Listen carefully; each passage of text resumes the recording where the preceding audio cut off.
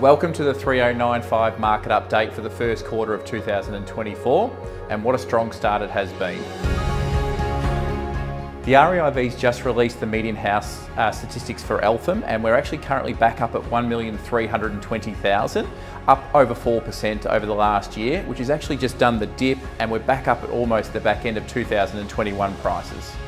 There's been plenty of sales activity as the year's started. There's been 106 transactions that we've seen recorded across Eltham, Eltham North and Research, almost identical to the same time period last year.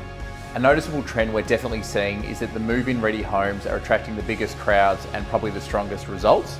We've seen that across the board, some standout results. 57 Weedlick Road in Eltham North. The home actually sold for $2,280,000.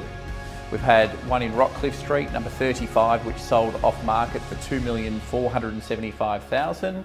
And just last week, a really strong result for a home on an acre at number 7 Fleming Court Research for $2,719,000. Auction success rates continue to be strong, trending well above 70% over the last 3 months. Some local auction activity at 96 Valonia Drive. We had a response selling after auction for $1,975,000. 3 Quinton Way selling for $1,439,000, and a beautiful mud brick home at number 14 Fay Street in Eltham transacting just after auction for $1,620,000. Many people are asking us, is it a good time to sell? There's lots of things going on with potential interest rate movements towards the back of this year. There's a real supply-demand issue at the moment. Just over 100 homes on the market currently in 3095. If you're thinking about it, please reach out. Obviously, we'd love to have a chat and see if we can help with your real estate goals.